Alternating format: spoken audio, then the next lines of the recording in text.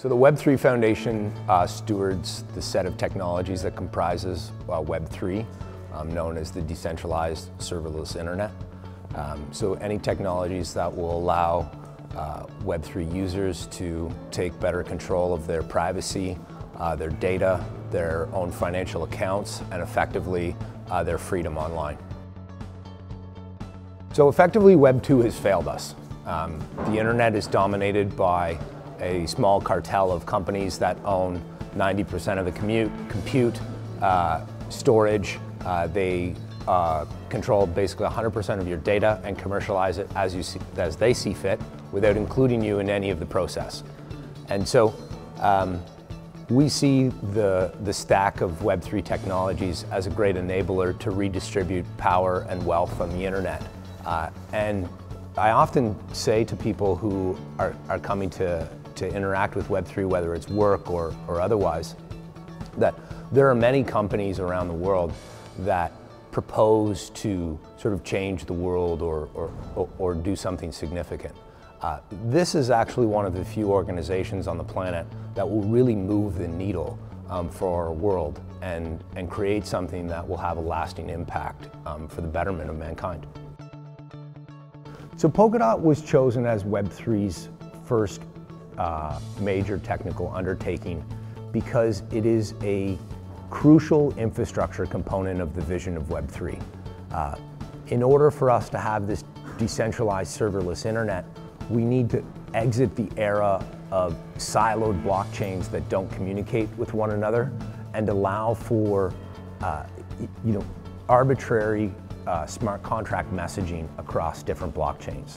So for the first time, we're going to have, say, an Ethereum smart contract be able to send a transaction on the Zcash network, or an Edgeware governance decision have an implication in, say, an Ethereum smart contract, and all of that happens relatively seamlessly through Polkadot. Together with that, Polkadot brings a really interesting and novel crypto economic model that we've never seen before, but will be a tremendous accelerator for our space. So we have different constituents that tie into Polkadot.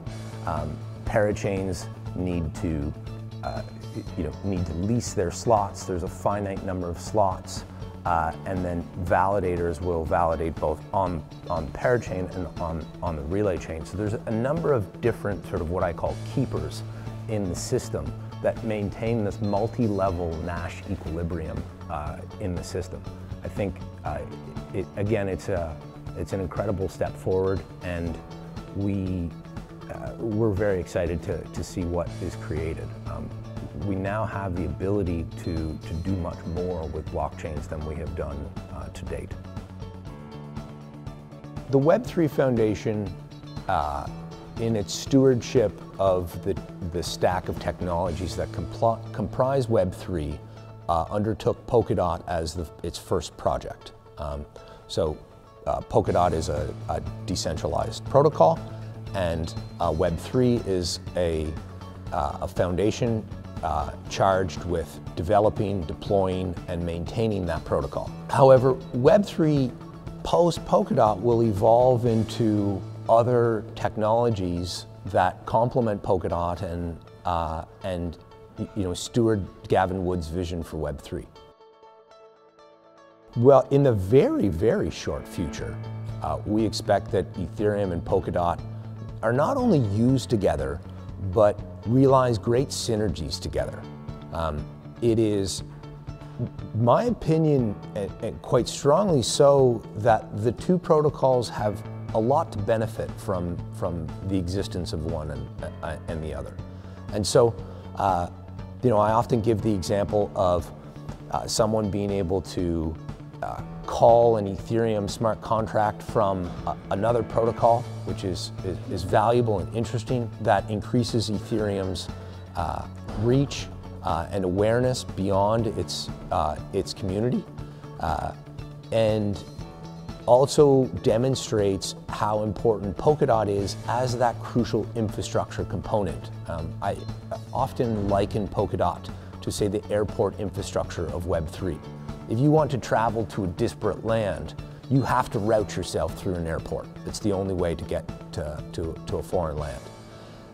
If you want to travel to a disparate blockchain, you have to route yourself through Polkadot. And that's why it's not the only infrastructure component, but it's a very, very important one, and thusly the first one that we chose to focus on.